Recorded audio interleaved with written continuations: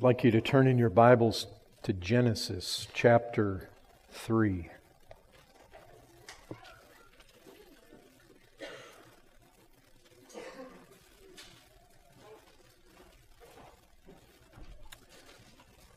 Genesis chapter 3.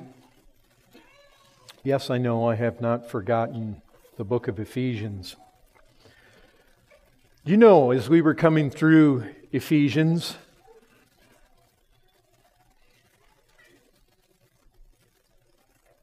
as I've been preaching through it, I've been memorizing the book. I was working on memorizing it before I was preaching it. I got almost to the end, but it's like a lot of things you forget. And then I went to preaching it, and I thought, okay, I'm going to refresh myself on this. And in memorizing the book of Ephesians, there is one place where I guess it jumps out at me repeatedly as I cross those words that I just find it interesting. Paul is talking about his own ministry, and he is saying that this has been entrusted to him, this ministry. And he says, to me, though I am the very least of all the saints, this grace was given to preach to the Gentiles the unsearchable riches of Christ and to bring to light for everyone what is the plan of the mystery hidden for ages in God. Okay, that all makes sense to me. But you know, he tags this little modifier on the end. God, who created all things. That always has jumped out at me. And the reason it does is because one of the things that happens when you memorize a book is you begin to see the nuances and you begin to see how the thought really is interwoven and the case that's being made. It's interesting to me that God, Paul wants us to know, is the God who created all things. And the thing is, if you look immediately for any reason that ought to be included, it's almost like you don't really see a reason for it. It's almost like that's just how Paul wanted to describe this God to us. So subtle, so simple. It almost seems irrelevant to what Paul is saying right at that point. But you know, if you really start to mark just how often in Scripture that the authors want us to know that God is the Creator. It's found a lot of places. It's not like God just created in the book of Genesis and then it kind of gets forgotten. That's not the case. We are reminded of this again and again and again and again. Now, I want us to think about these early chapters of Genesis where God creates, where man is tempted and falls. We may be here for a month or 3. We'll see what happens.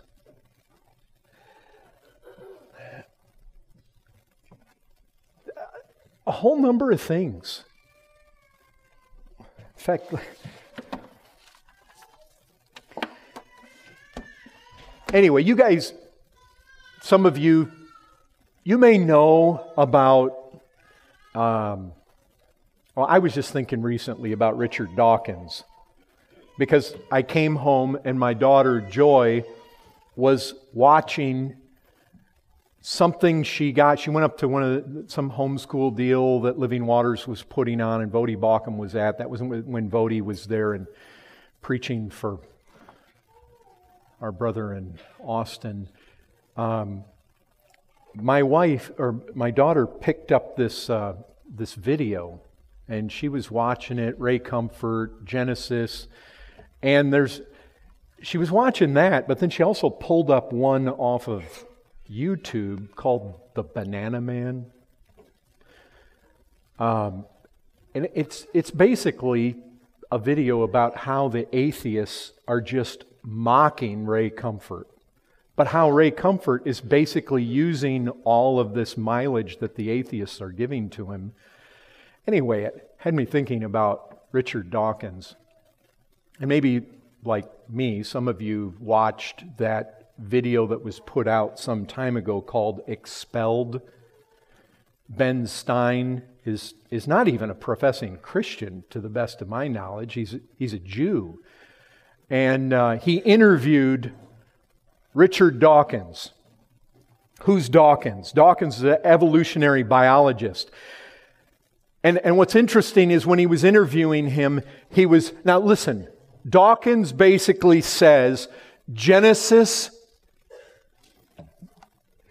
primitive superstitions. That's all it is. God, he says, the Hebrew God of the Old Testament, very unpleasant prospect that such a God exists. The creation account we see, just superstition, primitive superstitions. But the thing is, Stein, he presses the point that Dawkins explained how life began. And you know what Dawkins said? He has no idea. He's an evolutionary biologist. He has no idea how life started. None. He can call these things primitive superstitions, but when asked, okay, explain, he has no idea how it happened. No idea what else whatsoever. Stein asked, then how did the heavens and earth get created? Dawkins says this, classic answer, by a very slow process.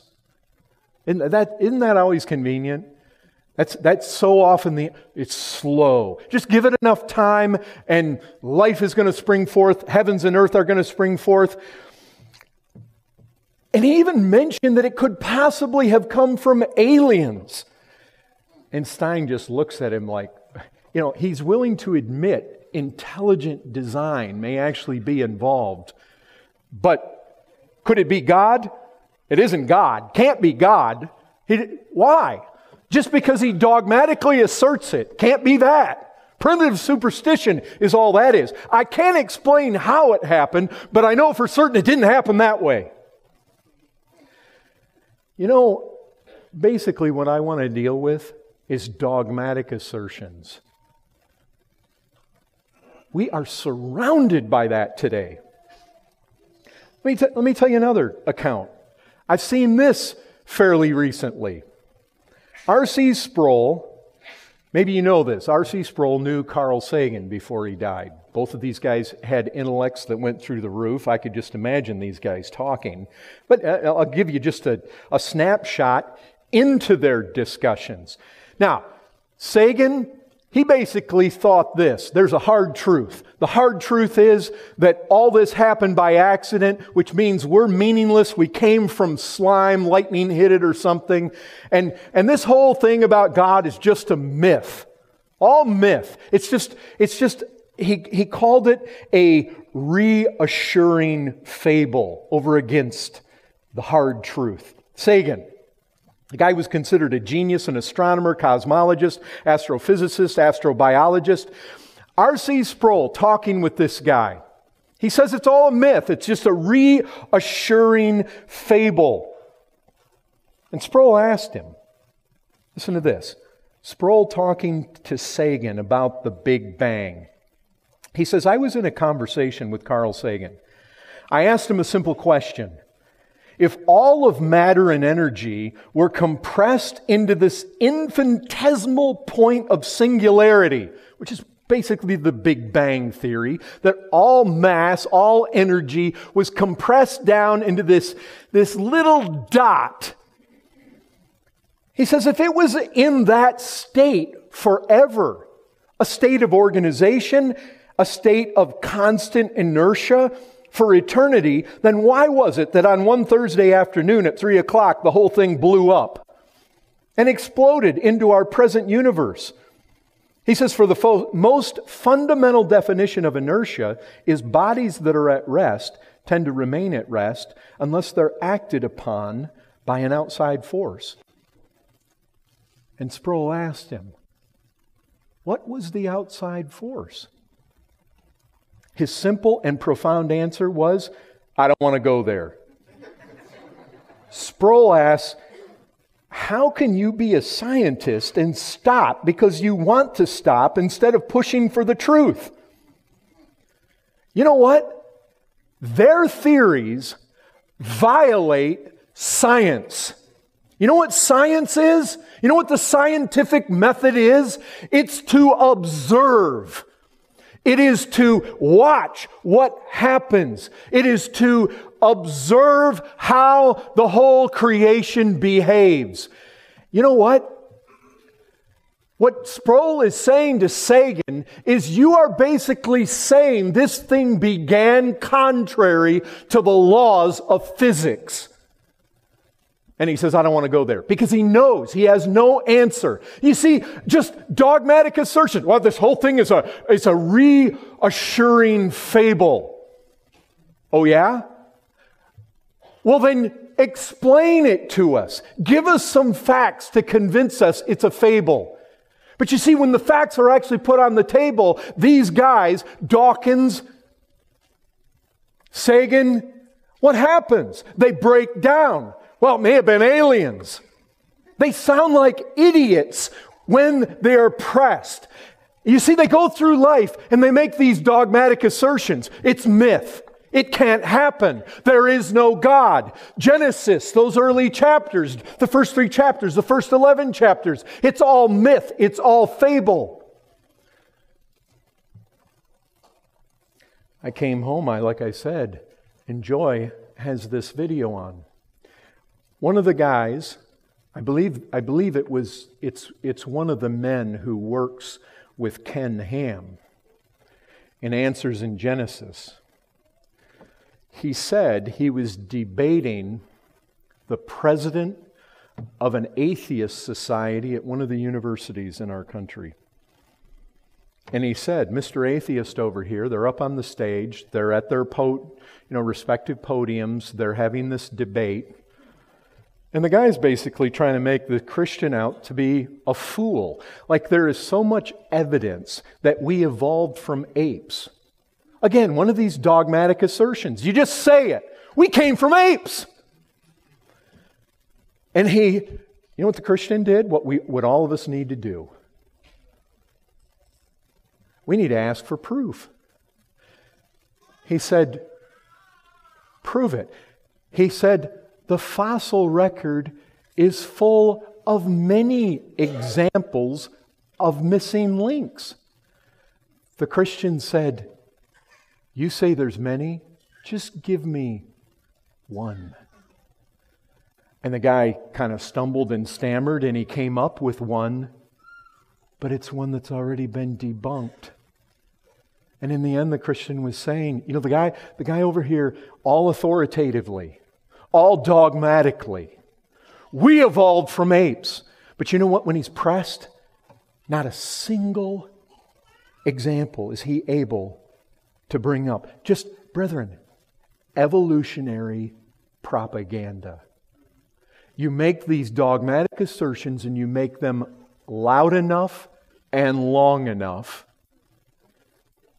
and they expect us to just lay down and say, yeah, I guess we can't really give credibility to the first 3 chapters of Genesis.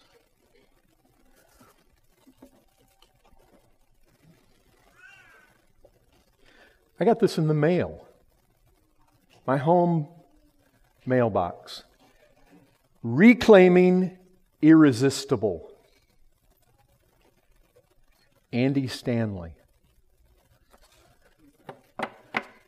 He sends this to me. He's going to be in our area. You know what it says here?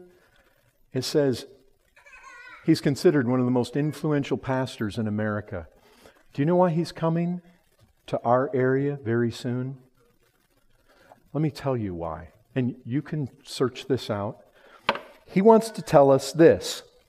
He wants to tell us that when science and religion conflict at the end of the day, if we're honest, science wins. He is on this agenda to basically say, you know what? Genesis is a stumbling block. Christianity was never based on Scripture. Christianity was never based on the infallibility of Scripture. Christianity is based on Jesus Christ. Christianity is based on the person of Jesus Christ. Christianity is based on the resurrection of Christ. Christianity is not based on the infallibility of Scripture. And he says, you know what? Science has contradicted Genesis, and Genesis has become a stumbling block. And he is making the case that even James and Peter and Paul all tried to separate New Testament Christianity from Old Testament Scriptures. He specifically calls the Genesis account a myth. This is supposed to be one of the most popular and influential pastors in the United States. I understand, 40,000 members in his church. He's putting this garbage in my mailbox. You know what? He's heard the myth propaganda enough that he's actually falling for it. And he believes this. He believes all that we really need to be telling people is about the love of Jesus. We don't need Genesis. We don't need the Old Testament. That Christianity is never based on that to start with. The foundation of faith is not Scripture. The foundation of faith is not the infallibility of the Bible. The foundation of faith is something that happened in history. The issue is, who is Jesus? And I go to the New Testament Scriptures and I find that they're quoting the Old Testament all the time. And I find that they are referring to what happened in the early chapters of Genesis on a regular basis as though it is infallible, it is God spoken, it is real history. That is what I find in Scripture. What I find in Scripture is that when I go to Hebrews, I find that the very heart and soul of what faith is that by faith we understand that the universe was created by the Word of God, so that what is seen was not made out of things that are visible. Dogmatic assertions, they come from science. They're coming from so-called pastors. This guy is a false prophet. You can say it as it is. You begin to deny the authority of Scripture and there is no stopping it. If you say Christianity is not built on the infallibility of Scripture, but it is built on the resurrection, where are you defining what the resurrection is? It comes from this infallible book. There is no explanation and there is no definition for what happened in history aside from this. This is infallible. Men's history books are not infallible. God has promised that the heaven and the earth will pass away, but His Word will not pass away. He has promised to preserve it. He didn't promise to preserve Josephus. He promised to preserve this. And to say that Paul, that Peter, that James came along and tried to separate the Old Testament Scriptures from New Testament Christianity is a lie. It is a downright, bold-faced lie. And just because guys like this, with lots of popularity, say it, doesn't make it true. No more than it makes what Sagan said true, or Dawkins says is true, or the atheists say is true, or the mass of scientists say. The reality is this: they make these assertions. No proof. They just say it enough, and what? Okay, because you said it, because Andy Stanley said it, well, let's just tear that right out. Brethren, just recently when Jeffrey Thomas was here, he and I were sitting at my table, and we got talking about Jesus Christ creating. I mean, something of what happened when he stood up here and preached on Jairus' daughter happened there at the table. There was a majesty. There was a glory as we were thinking about Christ as the Creator. Christ creating instantaneously and supernaturally, much like His miracles. Here comes Andy Stanley. It's a myth. It's not to be believed. We just need to tell people how much Jesus loves them and be done with this great massive stumbling block to the faith that's called the Old Testament, especially those early chapters of Genesis. Now, look at Genesis chapter 3.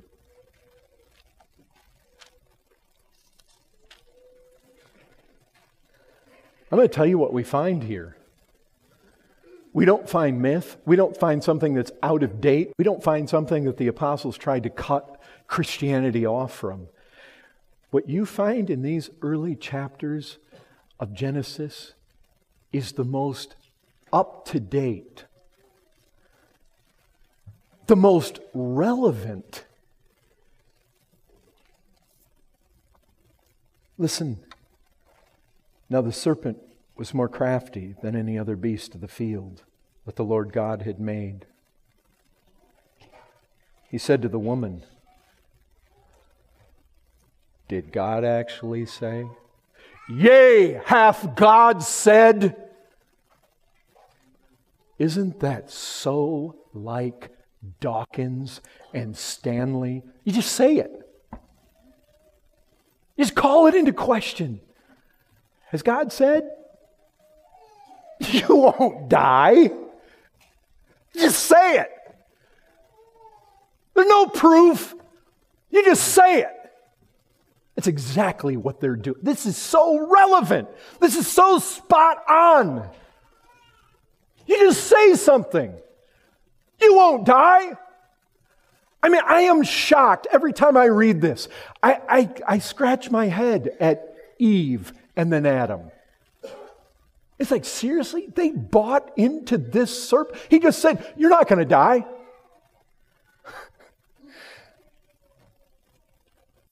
Did God actually say? Indeed. Has God said? I mean, you know what? The very chapters of Scripture that they're saying are myth show us the very serpent himself doing exactly the same thing, calling into question what God has said. Did God actually say you shall not eat of any tree in the garden? And the woman said to the serpent, we may eat of the fruit of the trees in the garden, but God said you shall not eat of the fruit of the tree that is in the midst of the garden, neither shall you touch it lest you die. The serpent said to the woman, you will not surely die. For God knows that when you eat of it, your eyes will be open. You'll be like God, knowing good and evil. So when the woman saw that the tree was good for food, and that it was a delight to the eyes, and that the tree was to be desired to make one wise, she took of its fruit and ate. She also gave some to her husband who was with her, and he ate. Then the eyes of both were opened, and they knew that they were naked. They sewed fig leaves together and made themselves loincloths, and they heard the sound of the Lord God walking in the garden in the cool of the day. The man and his wife hid themselves from the presence of the Lord God among the trees of the garden. The Lord God called to the man and said to him, where are you? He said, I heard the sound of you in the garden, and I was afraid because I was naked, and I hid myself. He said, who told you that you were naked? Have you eaten of the tree of which I commanded you not to eat? The man said, the woman whom you gave to be with me, she gave me fruit of the tree, and I ate. And the Lord God said to the woman, what is this that you have done? The woman said, the serpent deceived me, and I ate. The Lord God said to the serpent, because you have done this, cursed are you above all livestock and above all beasts of the field. On your belly you shall go, and dust you shall eat all the days of your life. I will put enmity between you and the woman, and between your offspring and her offspring. He shall bruise your head, and you shall bruise his heel. To the woman he said, I will surely multiply your pain in childbearing. In pain you shall bring forth children. Your desire shall be for your husband, and he shall rule over you. And to Adam he said, Because you have listened to the voice of your wife and have eaten of the tree of which I commanded you, you shall not eat of it. Cursed is the ground because of you. In pain you shall eat of it all the days of your life. Thorns and thistles bring forth for you, and you shall eat the plants of the field. By the sweat of your face you shall eat bread, till you return to the ground, for out of it you were taken, for you are dust, and to dust you shall return. Spot on. It's not like we need to shake off the musty, out-of-date, irrelevant early pages of Genesis. Genesis is fresh and real, and you know what? It records for us actual history. This is something that literally did happen. It starts with God. In the beginning, God created the heavens and the earth. It describes man as he really is. It shows us that man is not merely an evolving animal. He is a special creation of God, made in the image of God. Not made in the image of apes, not evolved from slime in some mud pit somewhere. He is a special creation, given the oversight of God's creation. And it tells us how man fell, how Satan came in, how evil came in. It tells us how God in infinite love made a promise right from the very beginning, how He's intervened, how He has given a plan to rescue man. That's what's here. But you know what we find? We find men and women all over this world who go right on repeating the action of the devil. That's what's happening. Carl Sagan, Richard Dawkins, Andy Stanley, present modern scientific world, that's exactly what they're doing. We find them in doing exactly what we find back there in Genesis chapter 3. They go on repeating the same thing. They use their mouth, just like he did, just like the serpent, to say something, to make this assertion, to make this pronouncement. Let's think. We find Adam and Eve hiding. I mean, you can imagine that. The Lord is walking in the garden of the cool of the day. Now, what does that look like? What did He look like? He walked. Adam and Eve, where are they? They're hiding. They recognize something. Their teeth sank into that fruit and their eyes were open. They recognized they're naked for the first time. They felt this sense they have to be covered, and they were looking to hide, get in among the leaves, it's like, who was going to see them anyways? The animals? But suddenly they're just covered with shame. They've got to get away. It's not like there's crowds of people. But the Lord Himself. They're naked. They're not knowing what to do with themselves. You find mankind cursed. You find the sweat of his brow. You see that there's thorns, there are briars, there's thistles, there's labor pains, there's sweat on his brow, there's death. We find cemeteries now, and there's sorrow, there's misery, there's murder, there's sin. You can imagine Adam and Eve when Abel they've got his body. What are they going to do? I mean, what is this? There they are in that condition. The question is this: how did they ever get into that state? Because what we remember is this: they weren't always like that. They'd been in paradise.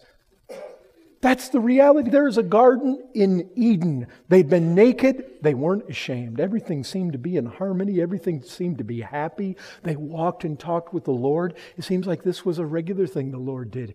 He came in the cool of the day, walking there in the garden. Can you imagine that? We don't know how much time went by from the time they were created to the time the fall happened. But can you imagine a paradise? I mean, just you imagine some of the most beautiful places in this cursed world.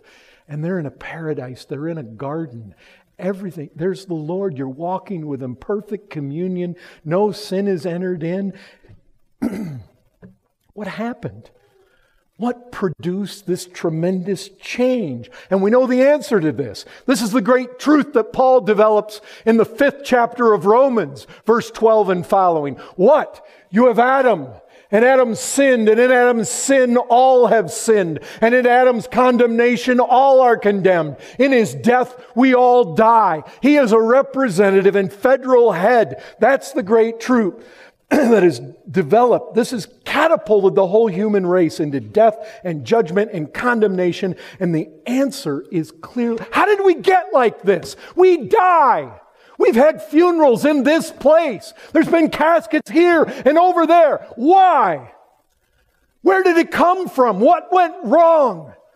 I mean, these people that believe in evolution show us some indication that we're evolving. Wouldn't it seem like we'd start living forever and longer and more and more? Wouldn't we evolve into that? How does death even get thrown in here? Why would death even have to happen at all? I mean, if life spontaneously generated, why would it ever come to an end? We just accept that. But here's the answer. We've got the answers to everything. Sin, you don't look around at mankind and say man is good. This is all a fable. I mean, the reality is that these evolutionists and these scientists, where does death come from? Where does sin come from? Where does your conscience come from? Thistles? How does a thistle, how does prickers and briars, where did that come from? You ever step on a good sand burr? I remember Trevor Johnson had them things stuck all in the bottom of his feet, and he just wiped them like he was wiping the sweat off his brow. He must have leather feet. But where did they come from? I mean, did that just evolve? Did a plant just say, well, I'm going to put prickers on myself so that I can tear flesh? Yeah, that just evolved. But we have the answer for all these things here. This is the most basic explanation that can be given as to why the world is as the world is and why every single individual is as they are. Why? Because the man and the woman listened to the devil. He said, did God actually say? That is, do you really believe that? Are you really being bound by that? Did God actually say you shall not eat of any tree in the garden? You can hear the sneer in his voice. You can't hardly say it without some tone. His whole ploy and strategy comes out at once.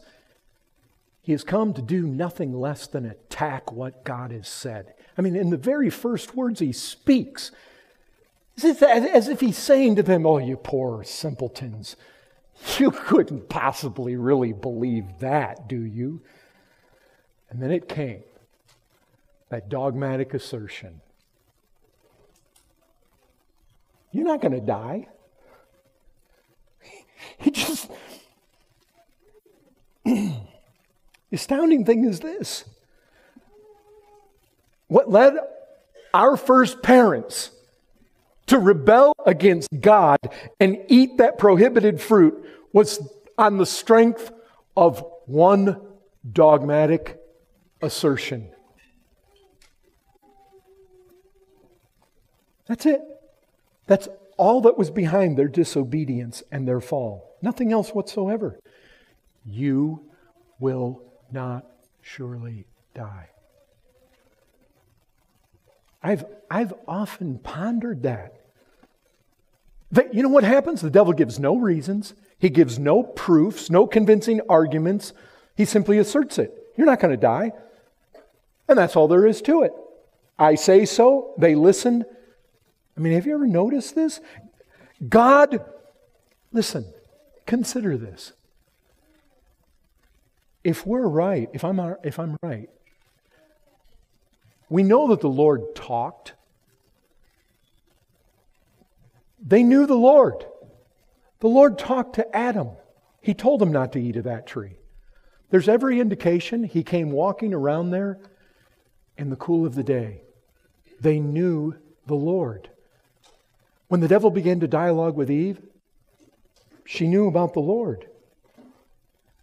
This God who created this paradise and put them in there had told them, you can eat of all the trees, but just not that one right there. That's off limits. God told them not to eat it. He told them that if they ate it, they would die. He gave them a whole garden to eat from, except this one exception. They were in paradise. They had it all. Paradise. Everything was good. And here comes the devil. Here comes the serpent. The serpent was more crafty, cunning. Be wise as serpents, the Lord said. I don't know, the demons went into the pigs. Satan somehow came into this thing called a serpent. You can prove beyond any shadow of a doubt it's a snake. Apparently, before Genesis, 3:14, perhaps this thing had legs or actually was able to travel around upright. The curse brought it to its belly. But here he comes. Here comes the devil. And he just says it. Indeed, has God said? Look here. You're not going to certainly die. And you know what they don't say? Hey, wait a second. The Lord God we know. We don't know you. He's done many kind things. We walk with Him. We've talked with Him. I mean, look at this. This is a beautiful place. We trust Him. Him we know. We don't know you. Who are you? Where did you come from? Wait a second. You better give us some kind of proof that this is true. I mean, after all, God said in the day we eat thereof, we will surely die. This is a life and death situation. You think you're just going to say we won't surely die and I'm going to casually walk over and pick a fruit and eat it? Well, you got another thing coming. You better give me a whole lot more proof and convincing arguments. You better show me that you come with some kind of authority and that I won't certainly die if I do this. You better able to show us convincingly. Why should we believe you? Isn't that interesting? None of that happened. And they didn't say, who are you? Where'd you come from? I mean, what are you? I mean, do all the snakes go around Eden talking? When there's something a little odd about this? I mean, do you ever think about that? It's like, I do. By what authority are you saying this? There's none of that. Here comes a serpent. He shows up there in the garden, and they ate of that fruit for one reason. Simply on the strength of this bold assertion. Just pronounced it. No, you won't die. It'll be okay. No proof to substantiate they wouldn't die. And you know what the fact is? They did die.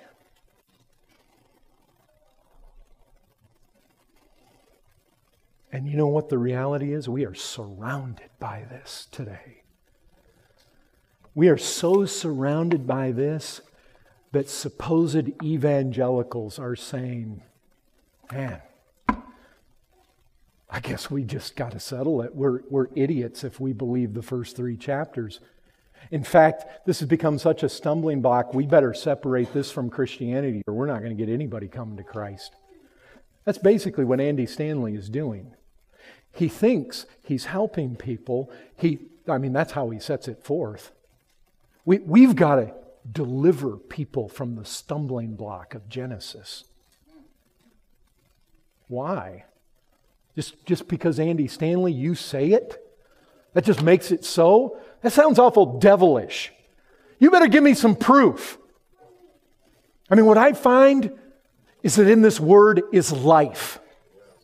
What I find is those who tremble at this word, those are the ones God looks at. What I find is this word better abide in you or you're not truly His disciple. Oh yeah, Andy Stanley, you're going to come along and try to rip out of my hand? You're just going to say it? You just want me to sink my teeth into that fruit just like back at the beginning just because you say it? What proof do you have? Yeah, just go on repeating. It just repeats itself. They're doing just what the devil did in the beginning. Richard Dawkins says, this thing's primitive superstition. Andy Stanley says, Scherzer says, this is a myth. They're saying the same thing. Yea, hath God said. They're just calling it all into question. They're saying God never said that. There is no God.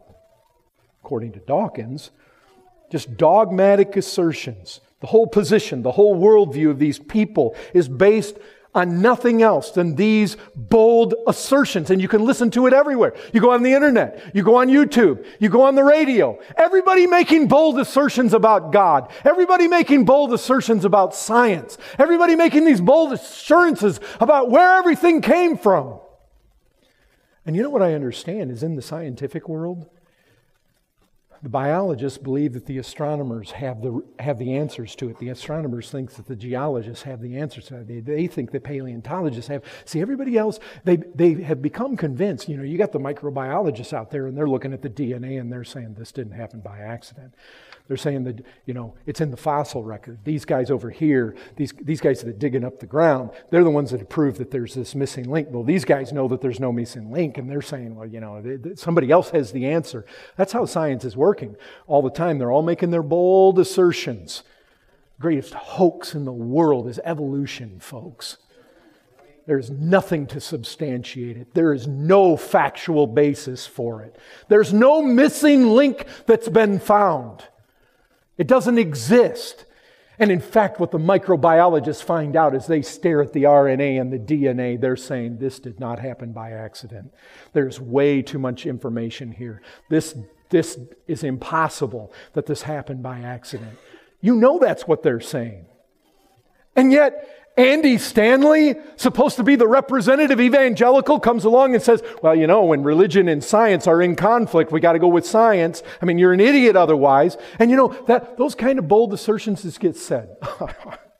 You're a Christian? You actually believe that? You know, that gets said enough times. Well, you're an idiot if you believe that. Yeah, well, you talk just like the devil did back there in Genesis 3. You just make your statements. People say, but science proves. But does science prove? Are you so certain? They say, oh, nobody in the scientific community believes that. Nobody with any intellect believes that. No one who's sensible, nobody with learning, nobody that has gone to reputable institutions of learning believes that. And because somebody makes such an assertion, you know what? I'm expected to turn my back on the whole thing. Oh, you say that. You know, how easy is it to write a science book? It's very easy. How easy is it to put a picture of basically a little ape progressively becoming a man? Anybody can dream that up. Show us the proof. There isn't any. It's all been debunked. Neanderthal, Cro-Magnon, Piltdown, it's all been debunked. Lucy is a chimp. It's all debunked. It doesn't exist. But you got these people making these bold, bombastic claims. Joshua comes home from college courses and he's got professors and fellow students. They just make all these really bold assertions. And Joshua is wise enough to see they don't have a bit of proof to back up any of it. You just say it. That's mankind today. Just full of their dogmatic assertions, walking around. And you know what it all leads to? The Bible's no longer the authority. That's the real issue. Men and women, they just forget God altogether and they substitute their own opinions. That's all this is. It's just man wanting to be just devilish and devil-like and just voice his opinion, voice his statements, bombastic claims. The Bible's no longer the authority. We no longer listen to God. That's the real issue. We're listening to human beings, and they'll just say everything. And remember, all the human beings in this world that aren't Christians, they're in the power of the evil one. The very one that spoke back there in Genesis 3. Being influenced in all their words, you can just hear his serpentine voice in the things that people say. They come with their science degree. I mean, I don't know how the devil showed up there. The serpent was more cunning. He chose the animal to possess, if that's what happened. It's interesting that the devil went into the serpent. The serpent got punished through the curse. And even when you go into the book of Revelation, he's called that ancient serpent. What was so dazzling about him? But isn't that the way it is? Well, Richard Dawkins, he's got all these degrees and he's at Oxford, and Carl Sagan, the guy, astrophysicist, we hardly know what it is. It's so impressive. And they come along with all their impressive titles and all their impressive things behind their names, and they went to, and they just make like people like Ken Ham and Ray, they make these guys out to be idiots. Mock, the guy built a life-size ark, and it's funny, and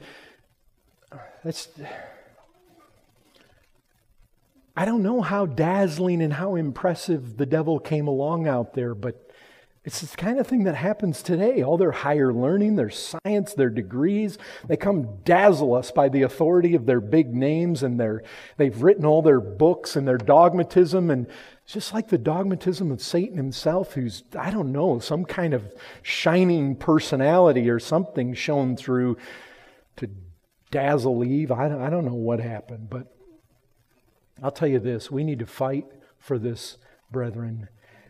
Because if you say this is myth, you basically have put man first. You know what Andy Stanley's basically done is it's up to us to figure out what's myth and what's not myth. As soon as you start going down that road, it's basically man's opinion.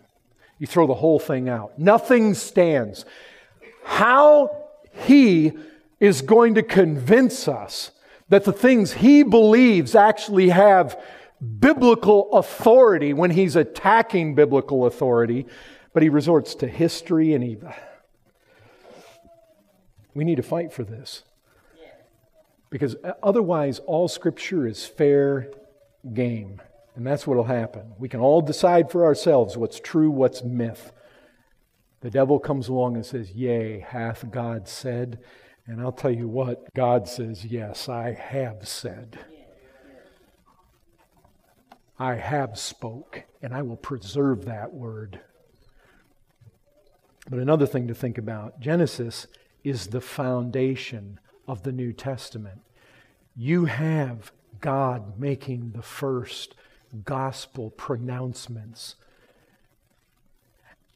And not only that, we find out as Paul unfolds for us, the fall of man is here. Why man? If you're going to have an appropriate worldview, it all starts right here. But this is the foundation of the New Testament. You think about Jesus. They come to him and they want to know about divorce and remarriage. Where does he take them?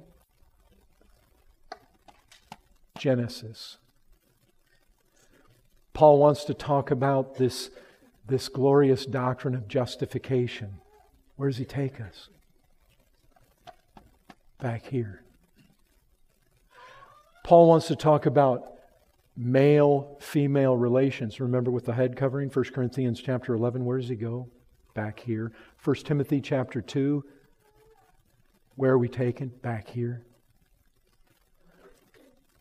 Look, man was tempted here. When you come into the New Testament, you find the Son of Man himself being tempted by the serpent. There's parallels here. The first Adam, the last Adam. We see these parallels. We see this being talked about in Scripture. It's factual. It is the foundation upon which all this. And then, like I said before, this fact that God is the Creator, it just it comes at us everywhere in Scripture. Brethren, the third thing is, this is history. This is actual narrative of the beginnings of man. This is truth. This is fact. This is why things are the way things are. This is why there's death. This is why there's thorns. This is why, ladies, when you go into the hospital and you go near the birthing rooms, if you hear a woman cry out, it's not a mystery where it came from. This tells us about everything. It tells us that God gave a commandment to man. This was the issue. Man asserted himself. Man rebelled. That's what happened. Do you recognize what God did in giving that one commandment to them? What He was asserting to them was that He is the one to be obeyed. What He was asserting is that He was good. Undoubtedly, He put them in paradise and He gave them so much. But He was pointing out to them that He was indeed the supreme authority. He had the right to do with His own as He chose. He gave this law. He gave this condition. He gave this demand for obedience, and they rejected that. And this is actual history. This is not a fable. This is not a fairy tale. This is something that literally did happen. The Bible presents us with a worldview, and it starts there in Genesis. And it starts with God, and it starts with God creating, and God very specifically created man. He's not an evolutionary mistake, not an evolving animal. It tells us how evil came in. It tells us how death came in. It tells us how God intervened and has provided a great way of salvation. But then here comes this dogmatic pronouncement, unaccompanied by any proof whatsoever, and I'm expected to turn my back, abandon the whole thing. And you know what's amazing? Those people out there, the Richard Dawkins and the Carl Sagans of this world and the Andy Stanleys, and they make all their dogmatic pronouncements. But have you ever noticed, I've noticed this, put a man in the pulpit who's dogmatic, and the world hates it. They hate it when somebody stands up and preaches from this book dogmatically and says, this is truth. They say, oh, they're bigoted, they're narrow, they're this, they're that. Isn't it amazing how they'll do it? Well, there's no God, that's primitive superstition. But you let somebody stand in the pulpit and say, it's not primitive superstition. This is fact. This is God's Word. This is infallible. This is inspired. God carried along holy men, and He has His thoughts, His words, His inspired Scripture. And it's been preserved, and we can bank our lives on it. Brethren, we need to think. We need to think. The Bible calls us to think. The gospel calls us to think. I would ask you this. Prove to me there's no God. Prove to me that God did not create the heaven and the earth and everything that is in it in 6 days. Prove to me that that didn't happen. We can look at the life of the Lord Jesus Christ. He can lay His hand on a leper and instantaneously heal him. Are you going to say He, as the creator of this universe, can't say with a word, let there be light? And there's light. Prove to me. What facts do you have? What proof do you have? What can you bring forth to say that Jesus Christ didn't go to the cross and die there and pour out His blood for the sake of sins? For the sake of the sins of sinners who are descendants of Adam and Eve, who, because of their rebellion, fell into this sinful state, are guilty by their sin and guilty through their own sins, and stand in need of a rescuer, salvation, under the condemnation of God. You going to prove to me that's not the case? Are you going to tell me man came from apes? Show me the proof. It doesn't exist. Are you going to tell me that God didn't create everything in the beginning when you've got the greatest minds upon the world like Carl Sagan, and he says, don't even take me back there. I don't even want to talk about it. Why? Because it violates every law of physics. Are you going to tell me there was an explosion, and as everything blew apart, it all came in together into forming galaxies?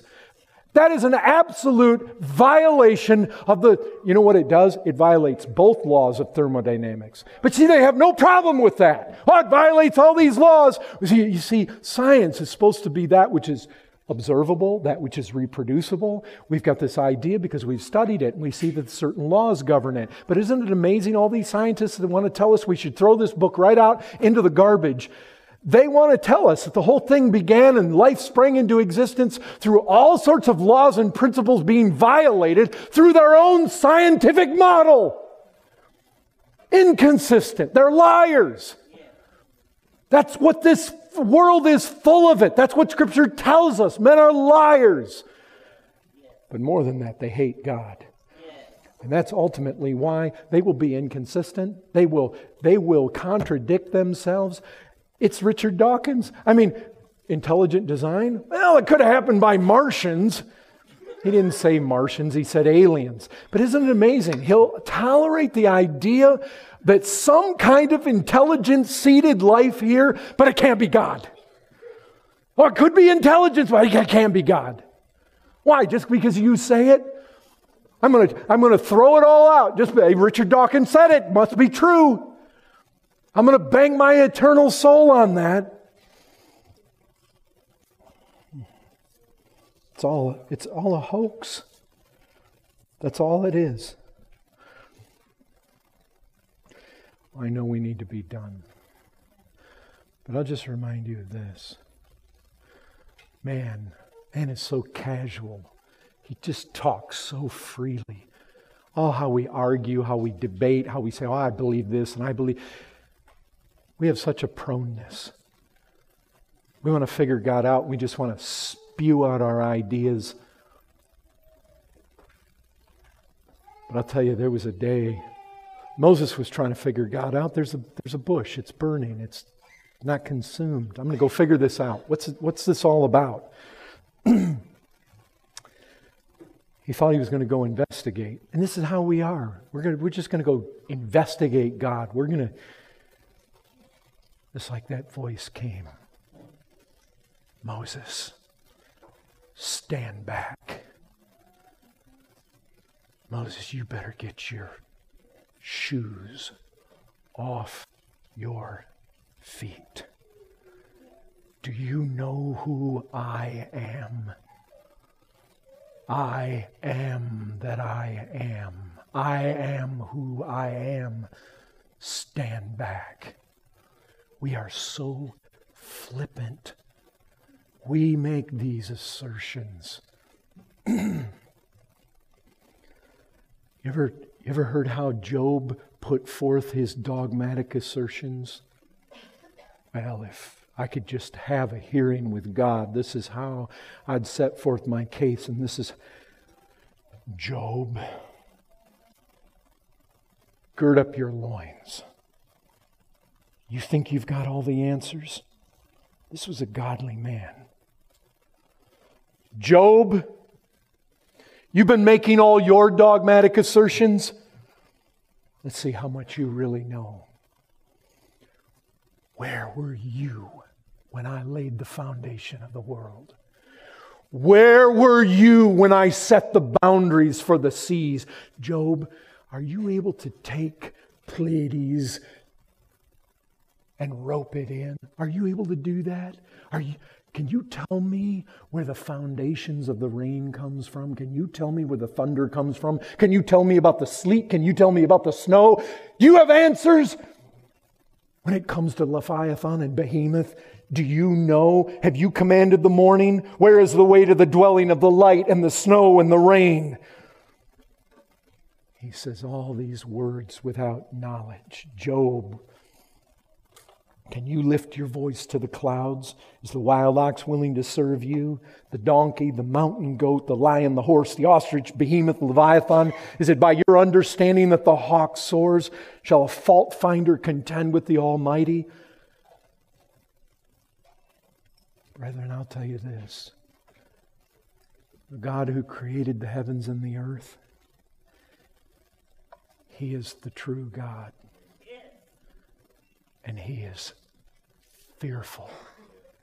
It is a fearful thing to fall into the hands of the living God. Moses, stand back. Job, are you so free with your lips? And in the end, Job was a mess. Just a quivering bundle of repenting in dust and ashes. This God of this Bible is everlastingly almighty in His eternality and His glory.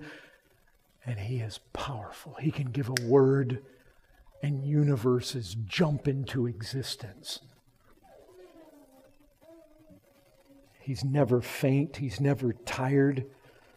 Brethren, you think of all the ways you and I have spoken freely or lightly or casually, just expressing our opinions. Brethren, the real issue is there's no fear of God as there ought to be. We don't know what we're talking about half the time. We don't understand God. Brethren, there comes a time when I'll tell you, rather than saying, yea, hath God said, to say, yes, I hear what God says. I believe what God has said. I surrender. I'm taking my shoes off. I'm going to put my hand to my mouth. I'm going to be careful how I speak. We're in His hand. And we're fallen. Yet there He is. He offers rebels free, full salvation at this very moment in Jesus Christ. We need to give up our foolish reasoning and listen to God. In the beginning, God created the heavens and the earth.